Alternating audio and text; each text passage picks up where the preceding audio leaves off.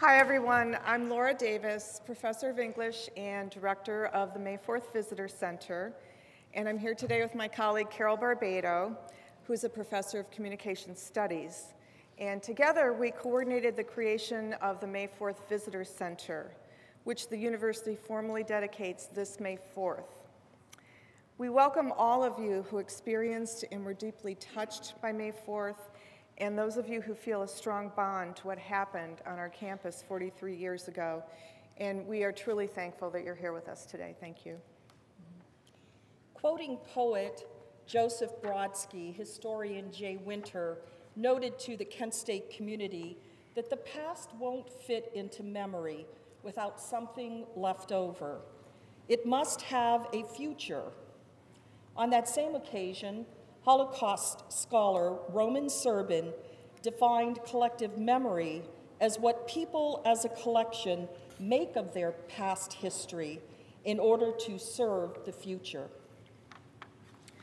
Tonight, we dedicate an important milestone in what Kent State makes of its past on May 4th, 1970, the wounding of 9 Kent State students and the tragic loss of Allison Krauss, Jeffrey Miller, Sandra Scheuer, and William Schroeder.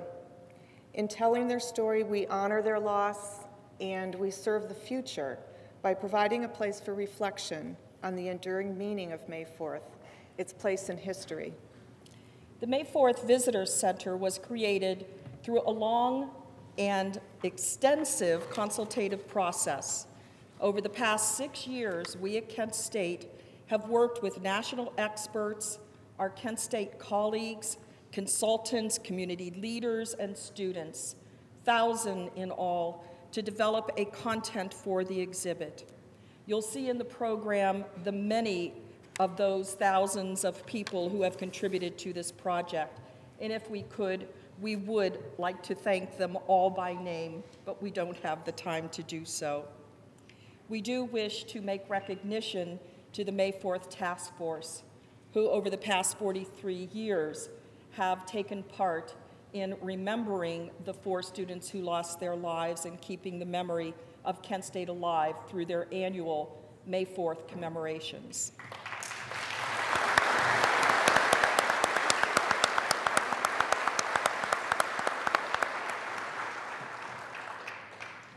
We want you to know that the first time President Lefton heard about the idea of a May 4th Visitor Center, he understood and affirmed its value. He has been highly supportive throughout this very extensive process that Carol described and that brings us here tonight. And please join us in welcoming Kent State President Lester Lefton.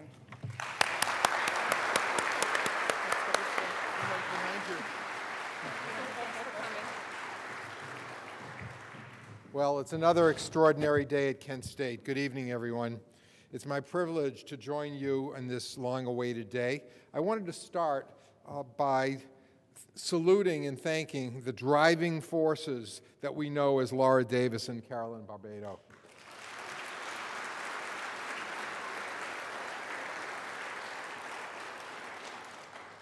Each, of course, was a student here in 1970. Each became a respected member of our faculty, and each was instrumental in creating the world-class facility that we dedicate formally today. Like them, many of you are here because you were touched deeply and indelibly by the history that happened here 43 years ago. You understand its profound impact on our university, on our country, and on our world. You want to honor the promising lives lost on May 4th, Allison Krauss, Jeffrey Miller, Sandra Scheuer, and William Schroeder. You want to remember the 9 students whose lives were altered the minute they were wounded. And you see the wisdom in the quiet but powerful call to action inscribed on the May 4th memorial. Inquire, learn, and reflect. The call was answered by many in our community. Some were compelled to do much more. They made a strong case for adding the May 4th site to the National Register of Historic Places, and they pursued the creation of a permanent site for recounting the lives and the events surrounding May 4th, placing them in political and cultural contexts and for reinforcing democratic values that seem so lost in the May 4th, 1970 events. Peaceful conflict resolution, freedom of speech, and respect for a diversity of views, regardless of where they may come from. The Visitor Center does all of that and more. It's a place where we welcome alumni and others who feel forever connected to the May 4th site. They see it not as a physical landmark, but a landmark in their lives. It's a place where we welcome scholars and visitors, students and others. They see the value in exploring an event in the view of many historians, one that hastened the end of America's most controversial of wars. And the center is a place to welcome countless other visitors from across America and across the world. They will arrive as curious tourists. I often have people stop me and say, "Where's the May 4th Visitor Center? Do you have a memorial? Where is it?" We have not only a memorial, but an education center, a visitor center that is profound, beautifully designed, well executed, and we hope that they leave as informed, perhaps, and inspired as understanding the facts of May 4th and the lessons our world still needs to hear. We also hope that they delve into the past. Visitors are impressed by Kent State today. As they look at the past, they have to look at where Kent State has come, where it's been, and indeed where it's going. Our commitments to excellence and inclusion are reflected in every corner of the center and of our campus. Those commitments were tested many times as we met the challenges for creating a world-class center. It took 6 years of exhausted and often exhausting efforts by faculty, staff, students, alumni, and other community members. Literally, thousands of individuals contributed their talents, perspectives, and financial support. In the end, their efforts were rewarded in ways that affirm Kent State's pivotal place in history, and their own history, an important place in this university's annals. The May 4th site was placed on the National Register of Historic Places in 2010. The standard period before a site is considered for the register is 50 years. The May 4th site was added after 40 years. The following year, the National Endowment for the Humanities awarded a $350,000 grant to Kent State for support of the center. Universities really see NEH awards with that many zeros. I hope you've had the chance to see the end result of these achievements and the passion behind them. To visit the center is to be transported to one of the most turbulent and indeed transformational events of our time. It will help answer the questions of why here. For many of us, it will also trigger a flood of memories. The music, the fashion, the vernacular. You might leave saying, "What a faro trip this has been." I put it this way. I put it this way. What a highly challenging, highly collaborative, and highly rewarding journey we've taken together. And it has indeed been a trip, an intellectual trip, an emotional trip, a trip to the past, a trip to the present, and hopefully a trip that gives us insight to the future. I'm honored to have been part of that journey. I'm proud that it helped build unity between the university and the city that we love and that we call home. And right now, I'm also delighted to introduce one of our representatives in the government of the state of Ohio, Representative, the Honorable Kathleen Clyde.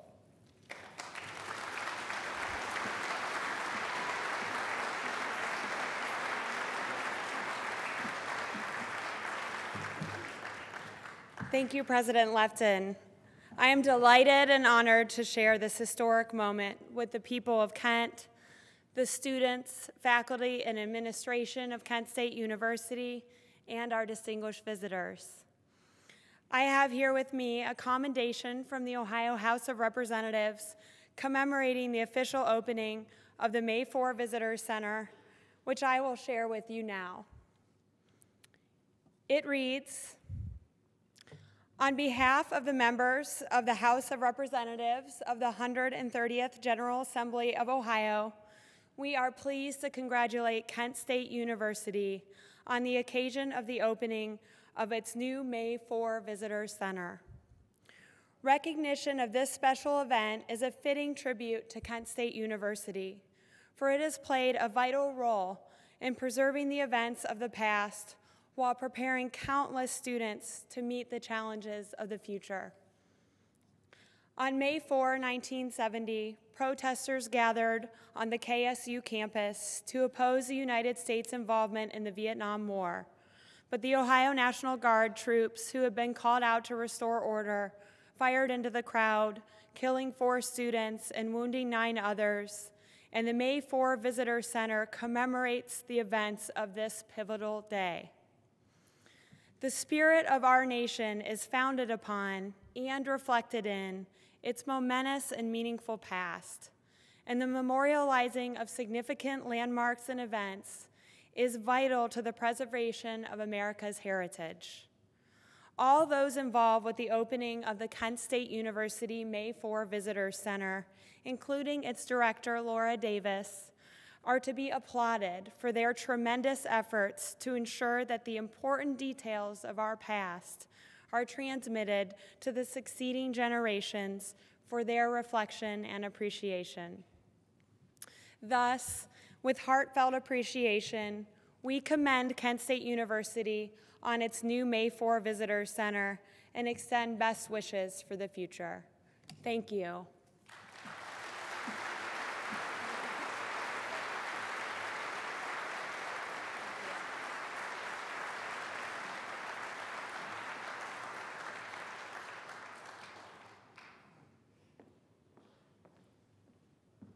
My name is Roger DiPaolo, and I'm editor of the Record Courier in Kent. Kent, Ohio is my hometown, and I'm a proud graduate of Kent State University. May 4th, 1970 is a double touchstone for me, as it is for so many who are proud to call Kent their home. We remember not only a date in American history, and the passing of 2 generations has affirmed without any doubt its importance in our nation's story, but we also remember a turning point in the history of this community. May 4th, 1970 is my hometown's 9/11. It's a day that we reduce to emotional shorthand, May 4th. It's a day that is forever in our memory, impossible to forget.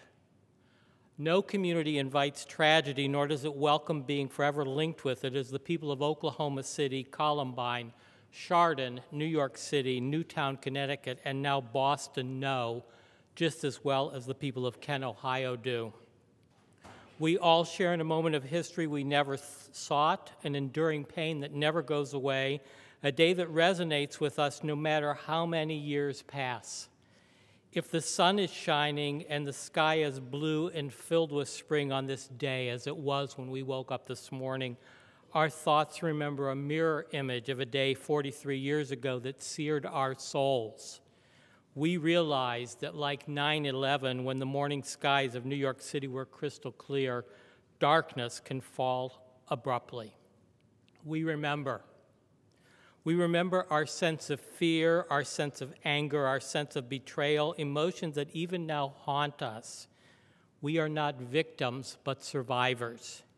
And as survivors, we shoulder that burden for the rest of our lives and throughout the rest of our history. The poet Wallace Stevens wrote, "The wound kills that does not bleed." We continue to bleed, undoubtedly much less than we did 43 years ago today when young people died and were wounded on this campus and in our hometown. But we do bleed as we continue to struggle to heal. The passing of time brings distance, context, history, and an imperfect sense of healing. The scars fade, but they do not totally vanish, nor should they. We need to be reminded of what caused them. We do not celebrate tragedy when we respectfully acknowledge it, but when we attempt to deny it, we do so at great risk. And so, with the dedication of the May 4th Visitor Center, we say, we remember. We do not celebrate the events whose story it recounts, but we do not shun the details of that story. In a compact space where student journalists were at work 43 years ago as history unfolded literally within sight of their newsroom, we tell the story of May 4th. We tell it simply and factually, leaving it to those who learn it to draw their own conclusions and judgments, which is one of the first lessons I learned as a beginner journalist a few years later in that newsroom at Taylor Hall. We move in the visitor center from room to room, entering through the exuberant cacophony of the 1960s, loud, brash, full of excitement, energy, color, hope, and conflict. And then we turn the corner, walking into the darkness of that weekend in May. We watch silently as images of the events that made Kent State a national icon unfold. For some of us, the scenes are all too familiar, but for others, so very importantly, they are visions of an unknown time. We listen to the voices of key players and say a silent prayer of gratitude for the courage of men such as Glenn Frank, who averted an even greater tragedy that afternoon. We emerge into a room filled with words, so appropriate for a setting where journalists once toiled, recounting the judgments in the aftermath of those events. It's a wall of words, words filled with energy and emotion, words filled with hatred and revulsion, words that heal and words that hurt. And finally, as we end our visit, we see the most important element of the Visitor's Center, the scene of history itself, inviting us to explore, to visit this place whose story has been shared, and to draw our own conclusions. We learn, we reflect, we remember. As those of us who have firsthand recollections of the events of May 4th, 1970, grow older, we realize all too well that our memories will not endure forever, that the stories we are able to tell now must somehow survive when our voices fall silent.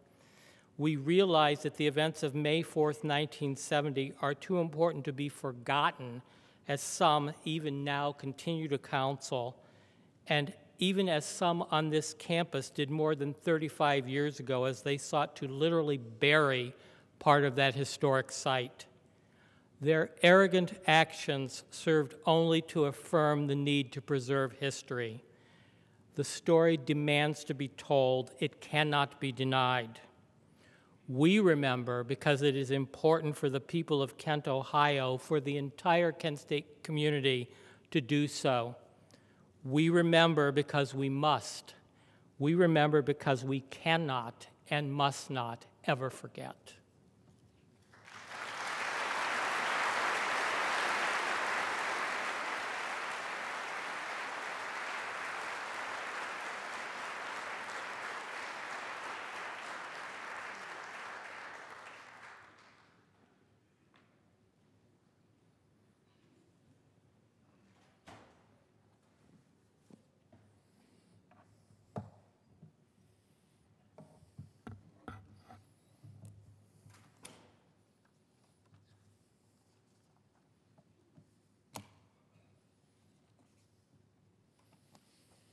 Good evening, ladies and gentlemen, and I would like to certainly add my welcome to everyone who is here tonight for what I can guarantee you will be a really interesting evening of conversation.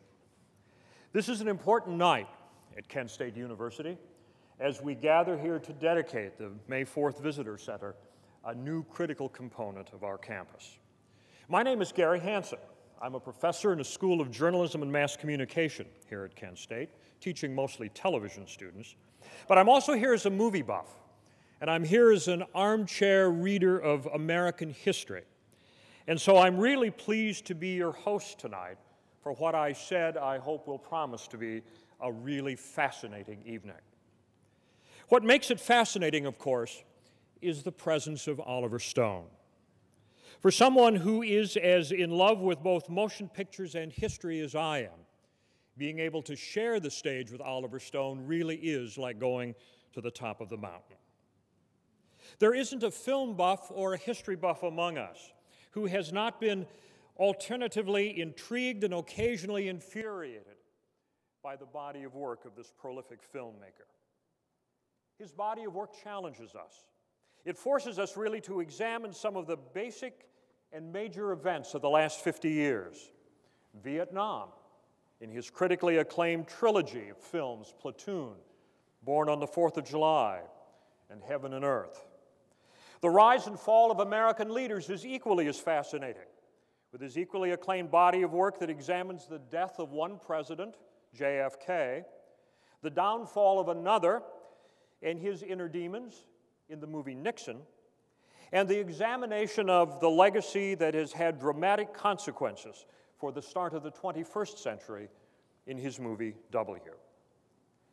He has challenged us to take a critical look at the media, at ourselves as the audience, in his landmark film Natural Born Killers, and in one that I find particularly interesting, one of my favorites, Talk Radio.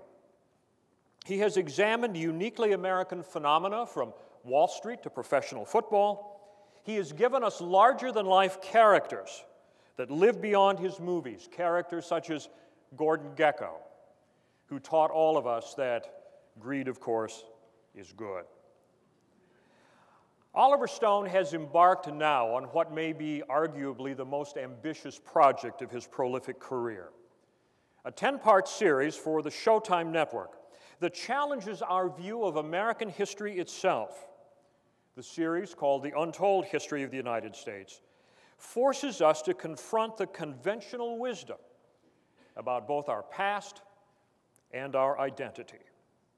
The project, along with its companion book, has its critics, to be sure, but it is just one more piece, I think, in a long and distinguished career that is committed to challenging some of the basic assumptions that we all hold. And what a better place to debate that than in the center of a major American university. It is for that reason that the May 4th Visitor Center has invited him to come to our campus this weekend to help us commemorate the events of May 4th of 1970 and its place in both American and world history, as well as in our own sense of identity. You see, the nation's storytellers are important. They give us a sense of who we are and what we believe and how we define ourselves. And so, with all of that as background, we welcome to our stage tonight the noted and award-winning film director and writer Oliver Stone to give us first his perspective on history and memory in film, and after that we'll spend a few minutes talking about his enormous and impressive body of work. Ladies and gentlemen, Academy Award winner Oliver Stone.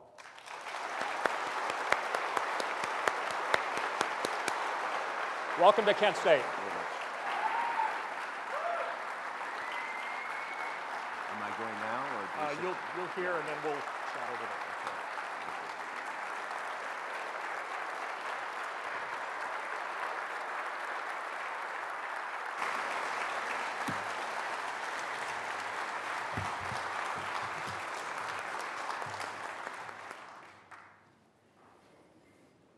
Hi. And thank you, Gary. I couldn't have said it better myself. Really, you went out of your way. And you even watched those 10 hours. That's, I'm most proud of that, the Untold History, which I hope you get to see soon. There's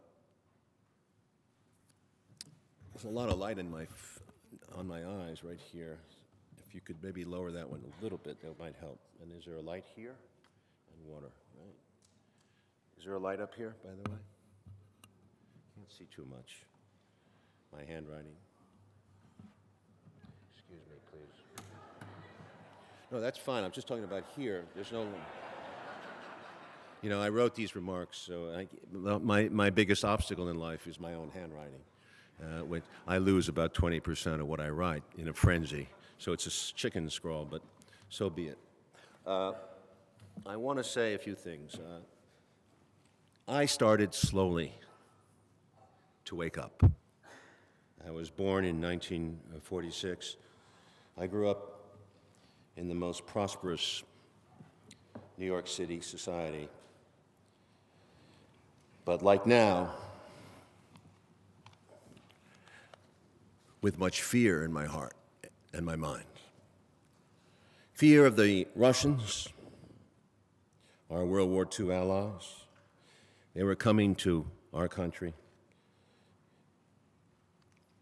our paradise, in a conspiracy along with the Chinese and much of the impoverished world, as well as with our discontented classes, labor agitators, labor union, teachers, kooks, people who thought differently, people who couldn't be trusted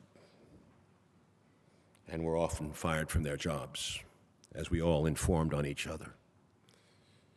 They were coming to destroy us, our great country, our way of life.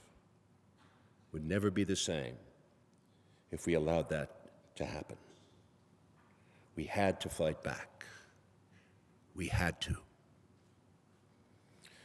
Those of you who know some of my films know perhaps the rest of this story. Boy drops out of college, goes to Vietnam to serve his country, comes out devastated, unsure, stumbles along, confused, alienated for a few years, and gradually finds his way telling stories of his evolving consciousness. I'm honored that you, after so many years of doing this, have asked me here today to commemorate the lives of 4 students who fought to understand something they did not understand and lost their lives in what was probably, for them, in their last moments, devastatingly senseless, shocking, and, as violent death tends to be, unexpected. As rows of National Guardsmen, 76 of them, executed a 135-degree about-face on a grassy slope not far from here. And 28 of them unleashed a fusillade of up to 70 shots that lasted 13 seconds and left 9 wounded and 4 dead. Very few know what really happened at that moment or why. And to this day, 43 years later, very few still do. Too many memorials are soaked in polite sentimentality and pity. But a memorial means to remember why and what those young people died for, to acknowledge that they did not die for nothing, for the senselessness of that stupid moment of fear and panic. In the spirit of that, you've invited me here to celebrate this memorial as a, quote, enduring dedication to scholarship that seeks to prevent violence and promote democratic values, to learn the lessons of nonviolence, tolerance, and civility, and to reflect on ways to create a more peaceful, more just world. End of quote. Let us then not castrate this meaning, but let us make these words flesh and blood. Let us learn. Let us remember the ferocity of that time. In Platoon, I described a civil war going on in every one of the 3 combat units that I served in, between those who were able to question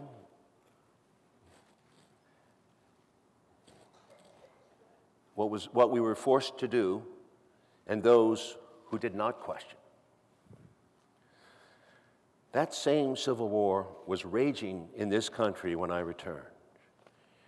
It raged through this land from the first protests in Madison, Wisconsin, violent nonviolent student protests in Madison, Wisconsin in October 1967, through the campuses of hundreds of colleges in the aftermath of Nixon's expansion of the war and his bombing and invasion of Cambodia. And it continued after into the 1972 Christmas bombing, the heaviest yet of North Vietnam, which came only 1 month after Nixon's landslide re-election in November 1972 over the peace candidate, Democratic senator from South Dakota, recently deceased, George McGovern.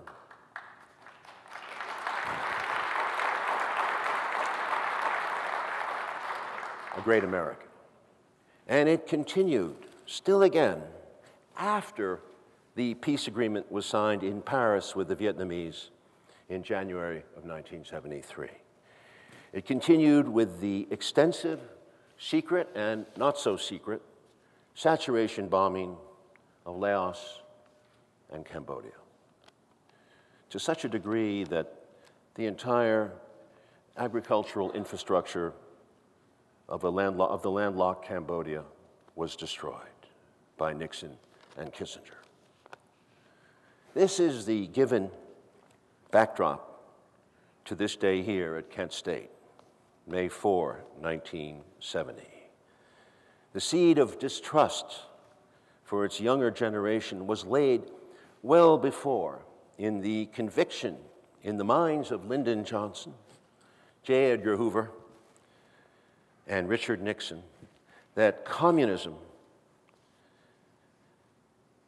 had come back to roost in the student activist movement and in the civil rights movement too.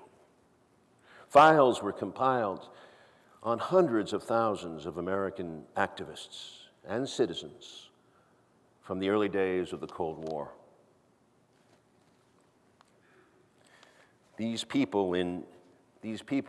activists, in Nixon's terminology, were bums, a minority of bums, malcontents, subversives, provocateurs, unknowingly financed by Moscow's communist dictators. But remember this: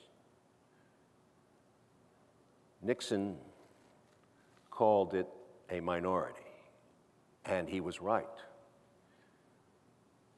He called his supporters the majority. The moral majority was with him against these students. And you know what? To judge by the results of the 1972 landslide election over McGovern, Nixon was right, because he was reelected, just as we reelected George W. Bush in 2004 at the height of his Iraq folly. Can we ask, are we mad as a people? Perhaps. Or perhaps we're scared. Easy to frighten, like kids in the dark, as we once were of communists after World War II, or terrorists after the communists went away. And we needed another ghost. These student protesters, this chaos, hippies, drugs, this pornographic music, wild sex, Jane Fonda, long hair, intellectuals, black revolutionaries, filled that void. Although the truth is, these Kent State kids were the most normal of middle Americans, as were most of those who protested. Let us remember now, it was fear and panic that are blind, and a student quickly crossed into a subversive terrorist. And Nixon, instead of giving us the law and order he vowed in 1968 as his legacy, gave us what? Its opposite, law and disorder. his regime ended in so many illegalities for which he finally resigned, it would be impossible to list them here. His attorney general went to jail. His vice president, even his vice president, was escorted out of the EOB in handcuffs for a separate list of crimes. We must remember the past. That is why we are here. It would not behoove us then to ignore another essential memory of that Black Monday, May 4, 1970. The existence of a student's audio tape made at the time of the shooting. It was turned over to the FBI and eventually destroyed in 1979. But the truth has a way, like water, of creeping through the cracks to the light. And a bona fide copy of the audio reemerged in 2007 under the auspices of the Kent State Truth Tribunal. This tape was analyzed by an internationally accredited forensic expert using state-of-the-art technology not available in past investigations. And given the insane parameters of Lyndon Johnson, J. Edgar Hoover, and Richard Nixon's behavior in those years, we should have no reason to doubt what it reveals. U.S. government informers and provocateurs were spread wide, doing their dirty work, whether in Vietnam or Ohio. Here at Kent State was one known shady provocateur with previous links to the FBI, Terry Norman. This tape demonstrates two things. That one, there was a command to fire at the student protesters. And two, there were 4 pistol shots fired some 70 seconds before the command, which have been identified as coming from an FBI informant's pistol. It was a botched signal, I suppose, to create the sound of sniper fire, as if a student or students were firing at the guardsmen. There's nothing overly shocking to me in any of this information, nor in my mind anything too difficult for our supposedly sanitized minds to absorb and bear witness to. But as we see again and again in our untold history, it is really only one more shameful moment in our government's long, long history of lying, violence, and repression. What difference really in the end is there between 4 innocent students here and 3.5 to 3.8 million Vietnamese slaughtered in our war there? Or throw in another 1 million Cambodians and Laotians for good measure, and you have close to 5 million Indochina dead in a Holocaust we escalated and were primarily responsible for.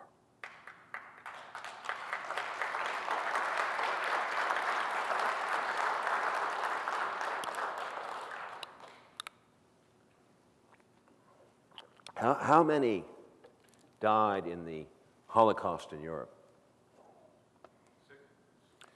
Everyone knows 6 million. And then, how many students of this day in our schools know how many Indochinese died? You ask, they say, often, I don't know, a few 100,000, 1 million maybe. 5 million is a statistic, hard to grasp. A recent Gallup poll revealed that 51% of American young people, 21 to 35, think of Vietnam now as a good war, a justified war. The memory of man must be preserved to prevent it from decay, to preserve the very fragile thread of civilization, decency, of just, hey, dude, relax. We have a long, America, we have a long, long path of atonement ahead of us, on which we must meet our true history and learn humbly that the only way forward is not, as President Obama said, to turn our backs on the past, but to come clean with our history, to come clean with the past.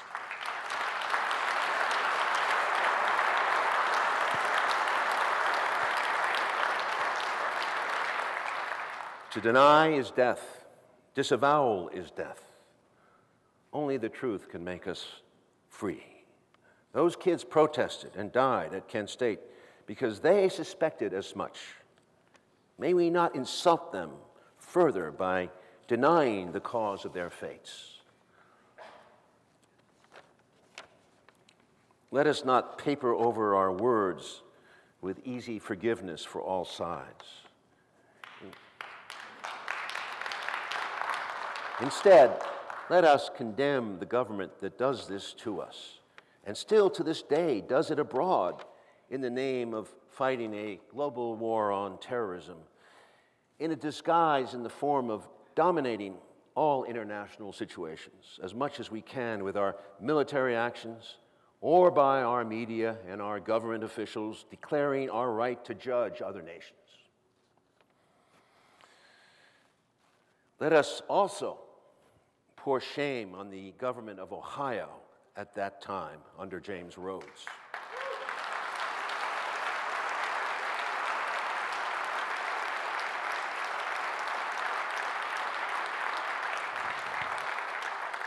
And on the National Guard of that time under General Canterbury.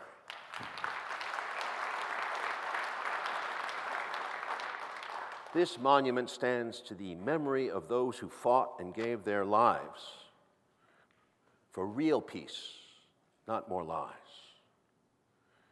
Join me in a moment of silence and prayer for the memory of Alison Krauss, Jeffrey Miller, Sandra Schur, and William Schroeder, and bless them for their sacrifice.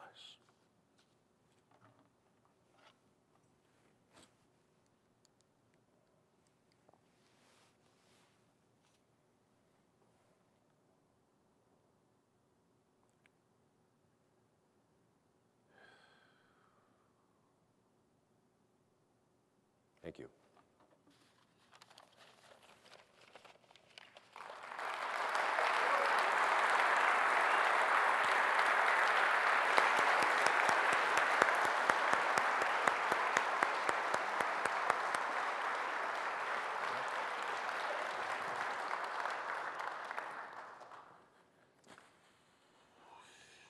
Welcome again to Kent State. We are honored to have you. And thank you for those remarks. I think that really helps sort of put this into the sense of perspective that we'd like to talk about tonight. And I want to talk a lot about Vietnam, but before we get to that, I'd like you to give us your sense of how the country is different now than it was in the 70s. In terms of its attitudes, in terms of what it thinks is important, because I think that context of where the country is has a lot to do with how we understand this. Could we lower the lights just a little bit? It's like 6 are right in my eyes. Yeah. I know it's. Thank you. So I'd love to see the audience and have more of an interactive. Yeah. You know, my first instinct was to say to you, Gary, no. I don't see much of a difference because it was hyper-violent back then and very sensitive, very polarized. The differences were worth killing for. If there was a wonderful movie made by Dennis Hopper and Peter Fonda called Easy Rider in 1969. Yes. 69. Oh, yeah. And the reason it succeeded was because it went to the edge, and it showed you just how far one group of people would go to enforce their values and their way of life. And it was a bloody ending, a murder of the two boys. That was how bad it was. So there's no comparison in that sense of how dangerous it was for those kids to do what they did and for protesters in general. And the thing about now that I can see as a veteran is the hypervigilance. It is as if to say the Nixon people did win. Right. The Hoover people did win. They have now imposed a global, not national, security state on us with cameras everywhere, forcing allies to sign up on our bill to agree with us and to pursue, quote, terrorists, troublemakers everywhere in the globe. What we see now is conformity on another scale that I never could have dreamed of. I suppose the 1950s was worse because everyone had to agree, and it was hard to get a job if you didn't agree. You would be run out of your job. It was a horrible time in the 1950s. Don't ever underestimate it. Not just because of McCarthy. McCarthy was a dramatic extreme. It was horrible because of the neutral person who did nothing and who was scared and who informed. It was horrible because Dwight Eisenhower and Harry Truman were our leaders, and Truman did a little something, but Dwight Eisenhower did nothing. That was what's horrible. And it's this consensus. And now, in this day and age, with 2001 doing what it did to our psyche, whatever reason, right. I don't know why, it was violent and all that, but for some reason it made us even more scared. We've given these rights away to the government to do whatever they want because, frankly, we can't seem to do anything about it. When the Boston Marathon thing happened, you know, one could argue, I think very, very rationally, that these people could have been rounded up through regular police work. There would have been photos at the finish line, as there always were after races. There would have been a good chance they would have been found. But we applauded, most of us, the security state we've imposed, the Homeland Security. We applauded all the coverage. These eager beaver news reporters were all over the air telling us, gee, look how this Homeland Security that costs $50 billion a year, it really works. Do you notice that, anyone notice that they locked down the entire city to chase two people? Did it not bother some of you? Like, it's scary. It was like Night of the Living Dead. They're imposing martial law as they see fit to chase who they see fit. And I don't think it warranted that. I don't think martial law is ever warranted unless you're really into a dire situation. But it's too easy to do that. Yeah. Fascinating cover story, by the way, this week in Time Magazine just came out today that really looks at the trade-off that we're making between security and privacy, and it really gets to the point that you're talking about. I'm sorry, Gary, I gave up reading Time Magazine long, long ago. Well, somehow we get two of them at our house, so I'd be happy to give you one of them, so you can catch up. I'm too aware of Henry Luce and his background. How was your worldview influenced by your time in Vietnam?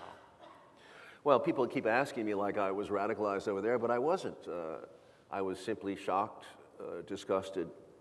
And it takes time for war crimes, things that you do, things that settle in. You know, I did not understand the scope of the bombing. All this comes out in the 1970s, 80s, and even now.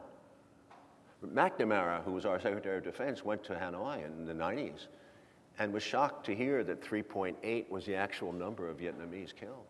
Mm-hmm. Our biggest issue after the war, as you remember, was one, getting the MIAs back. There was about 1,000 plus of them. And our second biggest issue was Ronald Reagan's amnesia, which was to simply say that, what do we have to be ashamed about? It was a good war. It was a justified war. The Vietnam Syndrome, they called it. That is to say, the Vietnam Syndrome was described by the Pentagon as a syndrome of weakness, of American people being unwilling to tolerate foreign intervention. One could really argue, though, that after 40-some years, that the national debate over Vietnam, at least for some people, is really shaped by your films. Is shaped by... Well, not at 51% of the young people. 20. Because, I mean, Platoon really, I had somebody describe to me one time, said that they thought that Platoon was as an accurate description of their time in Vietnam as they had seen. Fascinating piece of film work. Talk a bit about how you think that helps us in our national consciousness remember Vietnam. It's crucial. George Bush, the father, said the Vietnam syndrome lies buried in the sands of Arabia.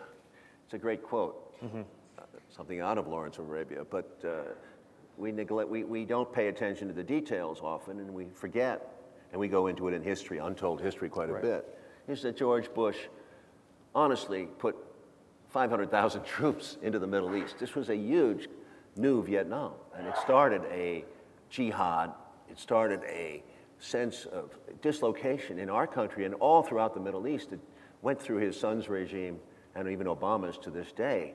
We have a completely destabilized Middle East. Why did George Bush put 500,000 troops in Saudi Arabia and Kuwait? Now, you're told because Hussein invaded Kuwait, which is certainly one surface reason. But look deeper and see what our objectives were. Please see, I don't have time to debate it all, but chapter 9 of the Untold History deals specifically with the Kuwait issue. And the way George Bush manipulated the media. He had that girl, the daughter of the ambassador of Kuwait, who was testifying in Congress that she was in this hospital in Kuwait when the Iraqi troops rushed in and bayoneted the babies and threw them up in the air and all that. And she was literally, and it was quoted by Bush over and over again. And he constantly referenced Hussein as Hitler. This is a guy who fought in World War II. He should have known better. But you see how the language, the currency is devalued when you can start to compare Saddam Hussein to Adolf Hitler, who was a true geopolitical threat to the world. So back to Vietnam, though. No, but it's important that the media swallowed it whole and reported it whole. And then when it came out months later that it was too late, you see. And that's what the media keeps doing. They swallow the company story. Whether it's the Boston Marathon or the Kuwait, it goes on and on. We have a media that is dumb and asleep. They do not go further because they are not allowed to. Why? They're smart men. Some of them are very investigative. I've met many of them. They're trying. They really are, some of them. They go out to Somalia, Sudan, Kuwait. They dig. But their editors back home, who are often compromised, change the story, cut the story. They don't get the play. That's what Time magazine was most famous for, was having editors rewrite the story. So the problem does lie in our communication, in what we as people, we don't know. We're kept in ignorance by the news and by the overall media. So who tells...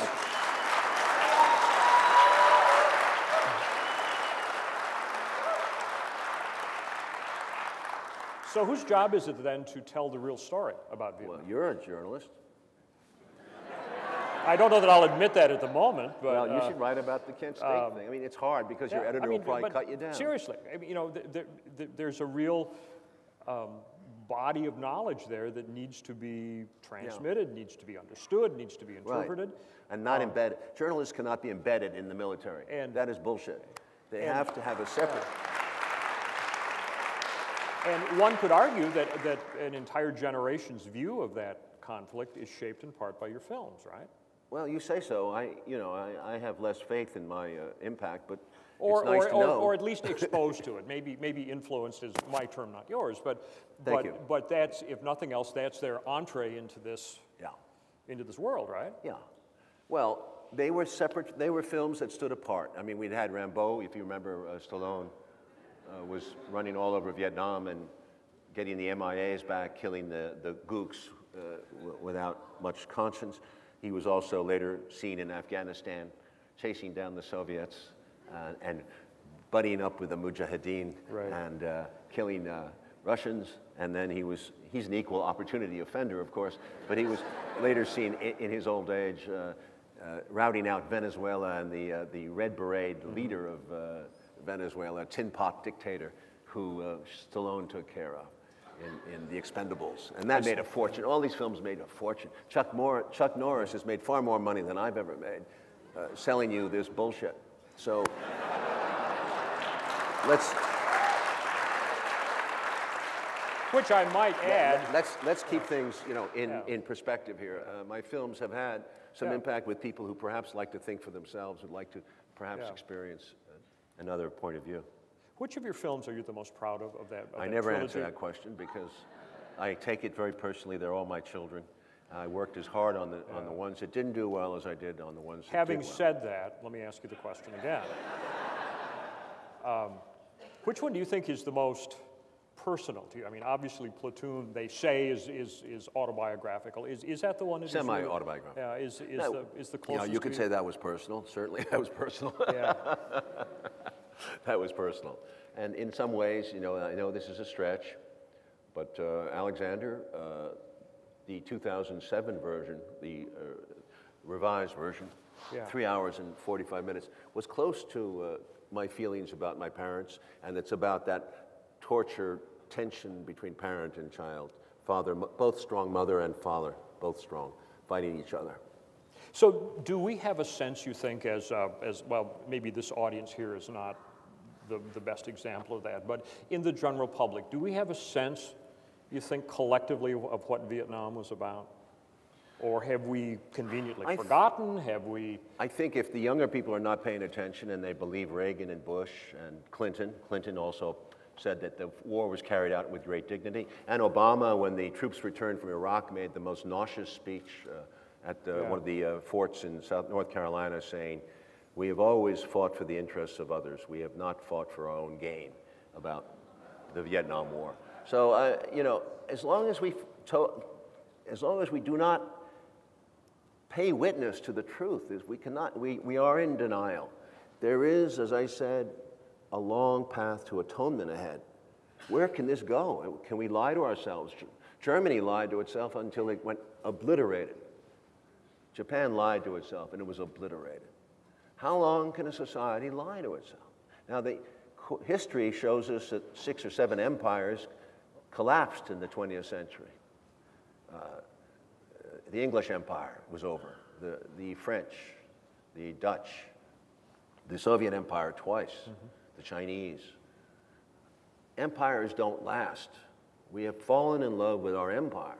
After communism fell in 1991, there was absolutely no reason, not a fig leaf left to maintain NATO and this steroided military posture where we have so much weaponry. None at all. There was no peace dividend, I might remind you, old enough to remember. There was only an acceleration towards more war. While Gorbachev was letting all the people of Eastern Europe go free, de-garrisoning the Soviet military, it was the United States that went into Panama a month later, after in '89, after the Berlin Wall fell. He went into Panama to get Noriega, the villain of the month, the drug baron. Right. And then there was in 1991, after the Soviets had proven their good intentions, he went into Kuwait with 500,000 men in the Middle East, destabilized the entire world once again. That is not good faith. But it was a reason to keep up the military-industrial complex. Oh, yeah. Big money, big business. When do we vote on that? Yeah. Well, in theory, every couple of years, but... In theory. One of the films... How can you vote if Obama is saying we need a strong military and we're crazy as it is, we have too much, and Mr. Romney is saying the same thing? How do we vote? How do you vote? Can there not be a parliamentary third party, fourth party, like they do in most civilized countries?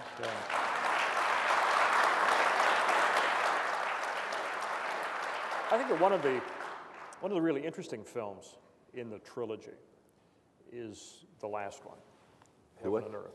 Heaven and Earth. Oh, Heaven and Earth, yeah. That really takes a look at the Vietnam story from the Vietnamese point of view. Talk a bit about that.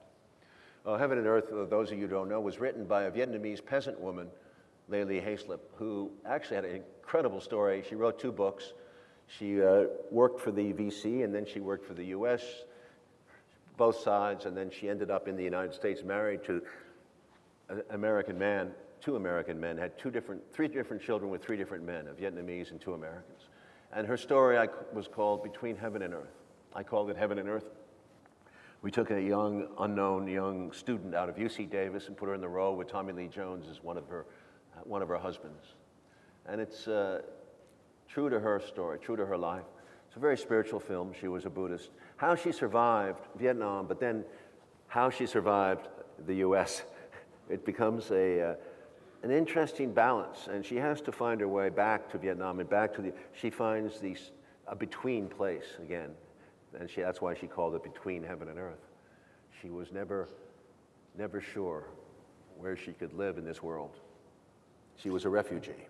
But I think it's really interesting to do a film about, I don't know if this is the right term, but about the other side, that really tells this from a point of view that is sort of foreign to our American sense of self and our.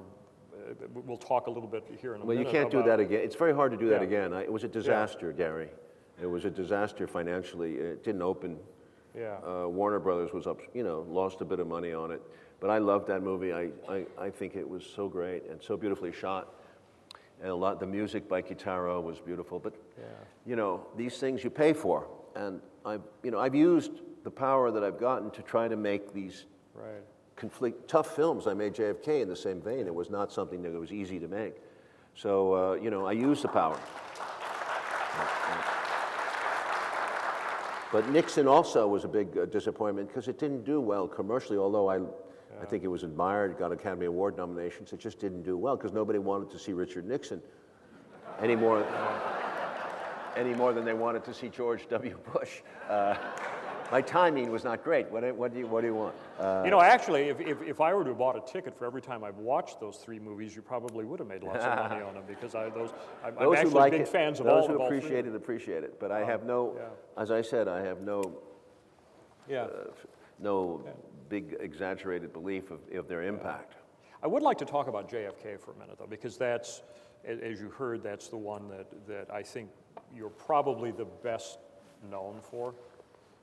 And has sparked probably the most amount of controversy. And I actually knew Walter Cronkite slightly, and was in a group with him one night, and he was just excoriating the film for its lack of accuracy. And he was for those of you who don't know who Walter Cronkite is, I feel like sometimes I do have to say this, was the longtime anchorman of the CBS Evening News and was sort of hard news incarnate. He was an old wire service guy. He really took his responsibilities as a factual journalist very seriously. And I think he was deeply, I don't know that offended is his word, maybe mine, but was really offended at what he saw were the inaccuracies in it. Well, I would love to sit here with Walter Cronkite and discuss it because I don't think Edward R. Murrow would have agreed with him if he'd looked at any of the evidence. I don't believe that Walter Cronkite seriously looked at any book or anything, or talked to any of the witnesses and the other people who contradicted the Warren Commission. I look at Walter Cronkite as a young boy. I remember he has a great actor with a good voice. I don't see him as any kind of political analyst.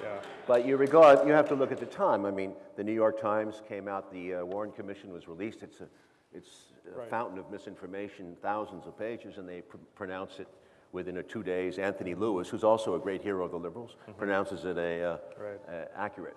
So who's kidding who here? You have to really study it, go into the case. These are facts, not conjecture. One of the things that I... By the way, how is Walter Cronkite going to come out in 1993 and say, I believe this movie? How? And not be ridiculed. Every newsman has a stake in a reputation. Very few newsmen are willing to risk that stake with the bold new idea. This Kennedy assassination was so concretized at the time. And all I tried to do with the movie was to bring out so many of the holes, the leaks in the boat, as I still do in Untold History. And maybe someday we'll see what happens, but maybe someone will. Why did you pay put Jim Garrison as the protagonist for that? Garrison was an interesting figure, much maligned.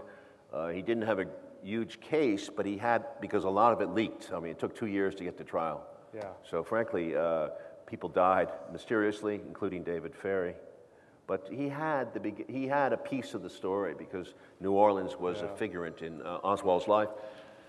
Dallas was the big story, Yeah. and we couldn't tell that story, although we did it in the movie. The movie was not about only Garrison, it was about these 4 stories. Right. Sutherland, Donald Sutherland is a character I met called Colonel Fletcher Prouty, who was in the Air Force at the time. He was a colonel, he was at the juncture of where the CIA was getting all its military hardware from the Air Force in all their interventions in foreign countries, including China and Tibet and so forth. But Prouty knew a lot, and he resigned when that happened. He knew something had stunk up the place. A lot of people knew something was wrong. Interesting that you Great mentioned story, that. but I can't go into detail. What? Yeah, the Donald Sutherland scene, that's the one time when I watched the film, I go back and watch it again. I just love that Well, that's scene, based by the on way. Prouty's That's a dialogue great, to me. Yeah. That's a great piece of And filmmaking. Oswald was played by Gary Oldman. Gary Oldman. And, Yeah. but, you know, it's not a documentary. It's a dramatic history. Well, and that actually brings me to the one thing I really did want to ask you about tonight, and it goes to the heart, I think, of what we're talking about this weekend, which is the telling of history. And one of the questions I've been thinking about asking you, and I've sort of thought of different ways to do it, so I'm just going to ask it this way, is does history, in your view, need to be absolutely factual? Or can you, or is there room for interpretation and myth? Because, you know, I would argue that JFK is, and this is something that when I talk to my reporting students, I will oftentimes ask them to, you know, if they can describe to me what the story is, but then if they can tell me what the story really is. And oftentimes that, what the story really is has more of a nugget of what they should be focusing on. Right. Because what I think JFK is really about, challenge me if I'm wrong, is really about mistrust of government. It's really about the fact that we just don't believe the Warren Commission, that we just don't believe all of those institutions out there. And the movie may not be, to Walter Cronkite standards, factually correct, but it really does contain a kind of metaphorical truth that oftentimes is more important or more interesting, at least. What do you think? I don't think you're going far enough. I think you are limiting it to a metaphorical truth. It's far more than that. I mean, we worked very hard on that research. We're probably the only person who's talked to as many people who were still in Dealey Plaza that day as anyone. I mean, our facts were good. We put out a book, subnotes and all. Yeah. And, you know, I'm willing to go with Cronkite or any of them against it.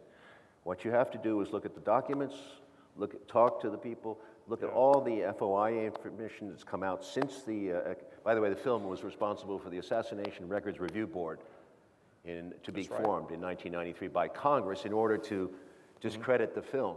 It ended up releasing 1 million pages of documents. Now, it takes time to go through documents.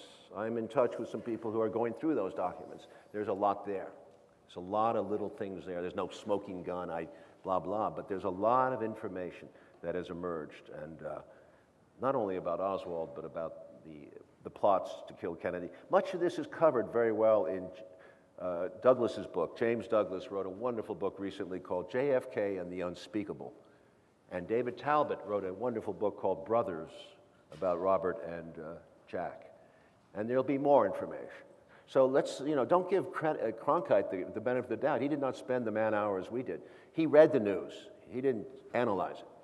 He read the news. Okay. Well, and why do you not believe governments lie? I just finished a little talk where I talked about, I grew up under the greatest Looney Tune of all, the conspiracy of the Russians and the Chinese coming to get us after they'd had a Sino-Soviet split in 1950. And we believed it. All our system of education was built on the conspiracy theory that was bullshit. And now you ask me to believe governments? After Watergate, after Vietnam, after Korea, it's very difficult to believe our government. Why do we drop the atomic bomb on Japan? We have to open up that discussion again because it's filled with lies. No, you're giving our government much too much doubt, Gary, much too much doubt, much too much credit, I'm sorry. This is a lie from a long time ago. World War II was an acceleration point in our ability to lie to ourselves. And that keeps coming back to this central question of who tells history, and what are the best... The chief priests of American respectability.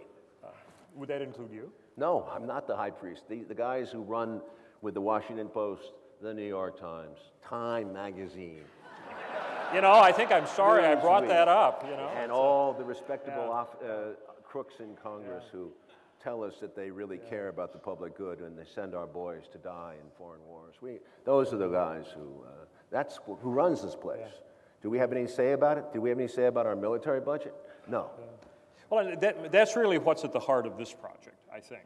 I was fascinated. I'm actually going to read from for those of you, by the way, this I believe is still on sale out in the... Untold History of the United States. It's definitely doing very well. Lobby, I think. We're in England. But I was really struck by something that's just in the foreword to the book that I think really speaks to what we're talking about here, and I think, you know, gives us some insight, I think, into your approach to this.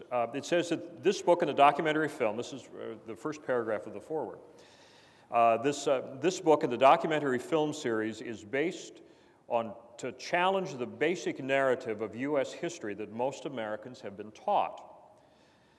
That popular and sometimes mythic view, carefully filtered through the prism of American altruism, benevolence, magnanimity, exceptionalism, and devotion to liberty and justice, is introduced in early childhood, reinforced through primary and secondary education, and retold so often that it becomes part of the air that Americans breathe. It is consoling, he writes, it is comforting, but it only takes a small part of it, but it only tells a small part of the story. It may convince those who do not probe too deeply, but like the real air that Americans breathe, it is ultimately harmful, noxious, and polluted. Not only renders Americans incapable of understanding the way that much of the rest of the world looks at the United States, but it leaves them unable to act efficiently to change the world for the better. Yes, well said.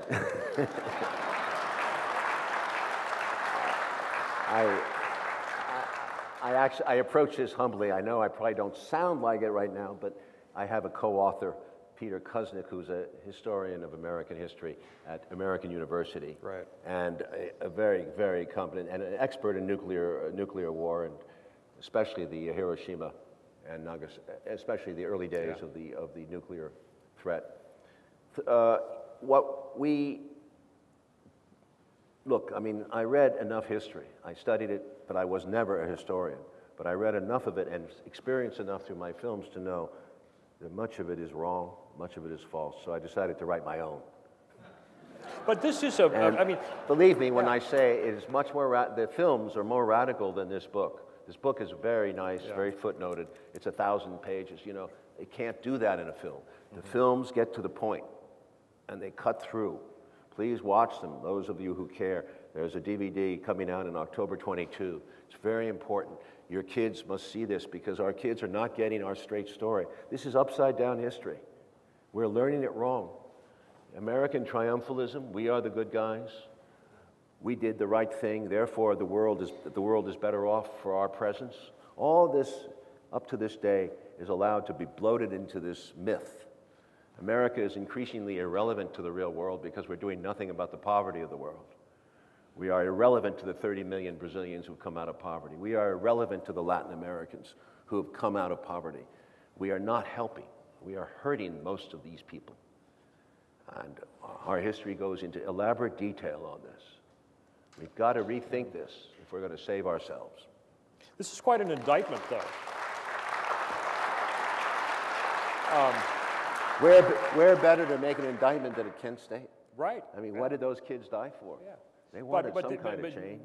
This is a real indictment of I don't know, of historians, of sort of the conventional wisdom, of, in a way, our national image of ourselves. Yes, absolutely.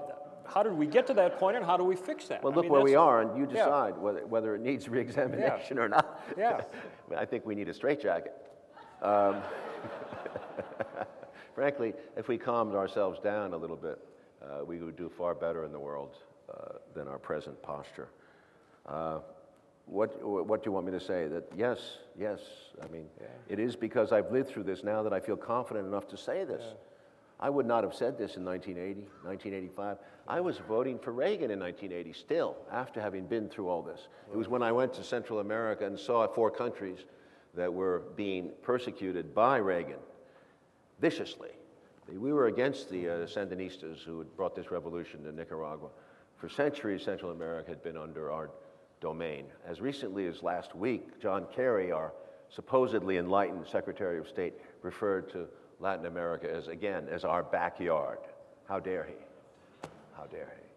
So what I saw in Central America in the 1980s convinced me that we were on the path, once again, Reagan to war in Nicaragua, which he did. He went to war in Nicaragua using proxies in the Contras, the most brutal, disgusting, torturous war. And he actually won that war over time. So here we do it again and again and again. We repress the desires for reform, change, labor reform, teachers. We repress those desires in every country on this globe. One of the themes that I've picked up in some of the stuff that I've read about you, and I heard you, I believe, refer to it a little bit tonight, and also the commencement speech that I believe you gave at USC or UCLA a couple of years ago, really addressed this question of fear, of how we're afraid, and that may lead to some of our sort of exceptionalism ideas, because that gives us this sort of protective barrier somehow. Is that? Yeah, it's a real. We go into that in some depth in chapter 4 during the Cold War, when the Cold War starts to shape how the American people are so easily stampeded by. The Russians were our allies up for right until the end of the war, and about 2 weeks after that, we're hardly once Truman becomes president, we're hardly talking to them 2 weeks later. Everything's changed. How that happens is, of course, a great subject matter, and you must investigate that, because it's a great story, and that's where I wanted to start, because I grew up in that period. What happened so quickly? Your question, I'm sorry, was? The question was about I'm really fascinated with your presumption here, or your thesis that we need to really challenge some of our basic assumptions of this. And I'm really interested in how those assumptions got there in the first place.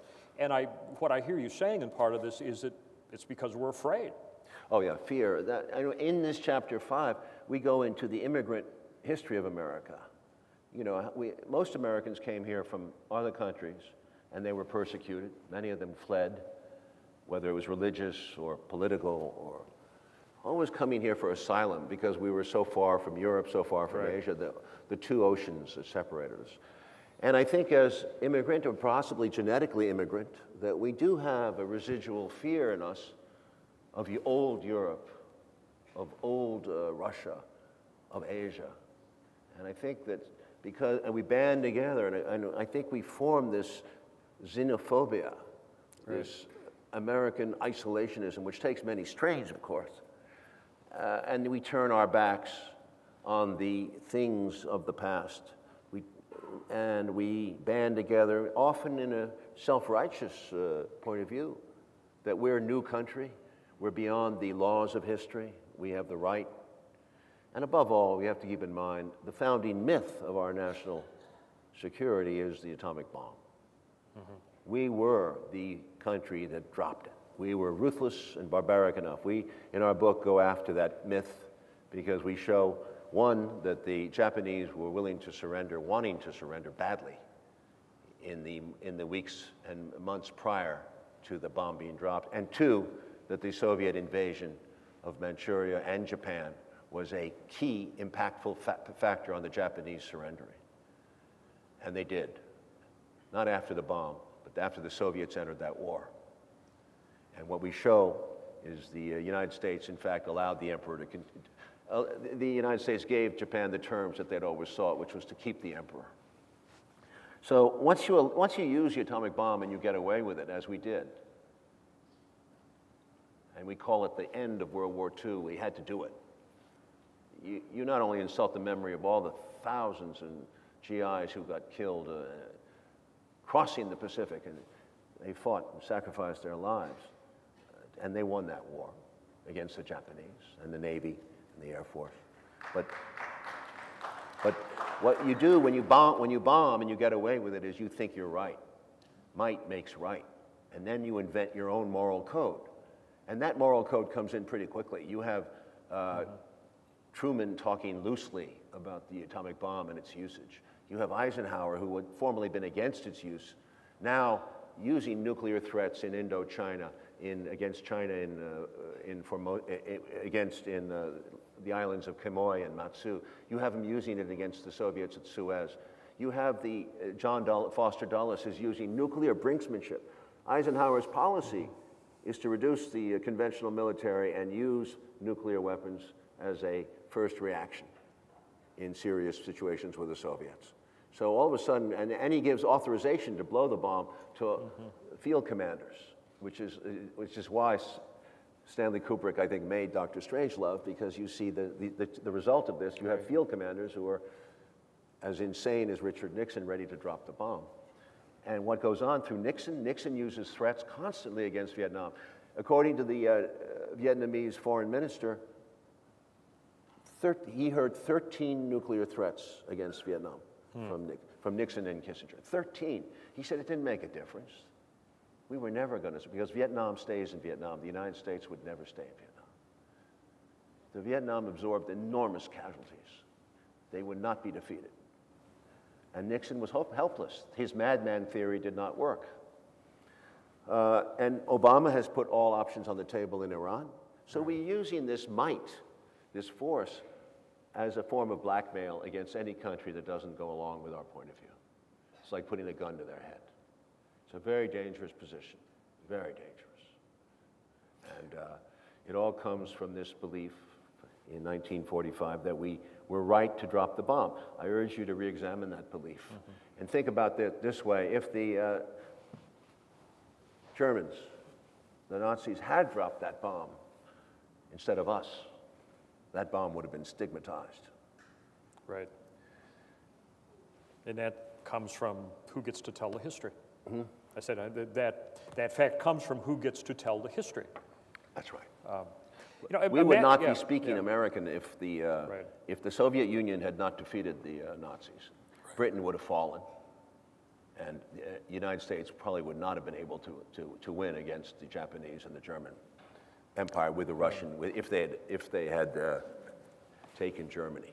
Even if they had not taken Germany, if Russia had not entered that war, Germany was in great shape.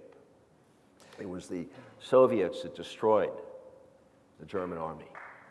So bringing this back to 2013, if I had the power to snap my fingers, and this wonderful audience here, most of which is over the traditional college age, could, some of them quite a bit over traditional college age, could become a group of a full auditorium of today's college kids, freshmen, sophomores, juniors, and seniors. What would you want them to know about what they're thinking about now? How would you like to influence or change or set on a path their mindset at the moment? As to what should they be thinking about? That protest works, that's one thing. Okay.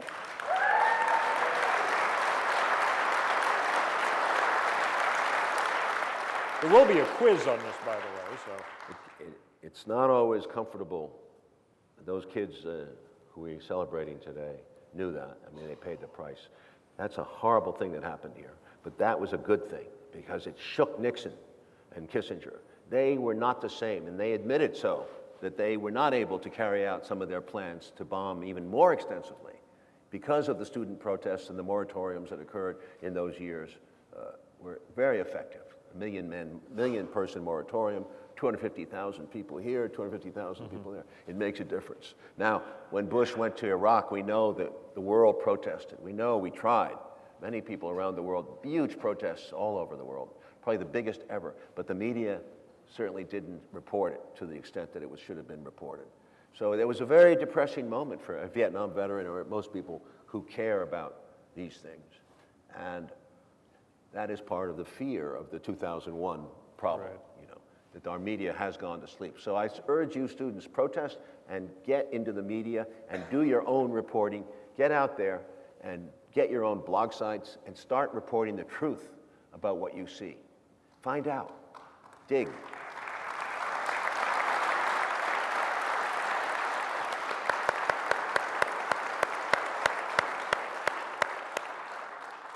It gets around faster. It makes an impact. And I believe in water. I believe in the power of water, inch by inch.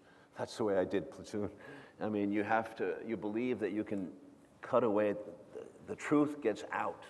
People are suckers for the truth. Read the book too, because it might give you a different feel on our history. One last question. And you touched on this a bit in your prepared remarks, but I'd like you to reiterate it again, because I think it's a good way to close what is an important weekend for us, which is the opening and the commemoration of the Visitor Center, is what should the legacy of Kent State be? Legacy of May 4th. What should we take away from it? What should we remember from it?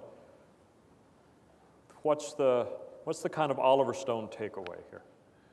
Well, in Nixon, obviously, we had a scene where Hopkins was very affected by it, and it didn't ultimately change the way he carried out the war in Cambodia and Laos, but it helped get us closer to. Nixon essentially gave the same terms to the Vietnamese in 1970.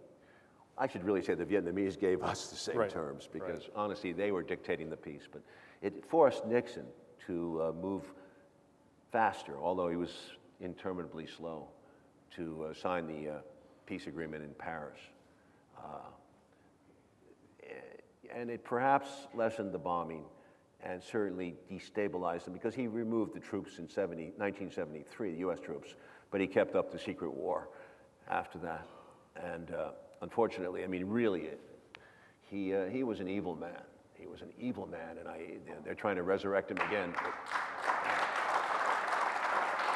But don't forget, as I said, and this is a tough ball game, you know, he did win in 1972, the way Bush won in 2004.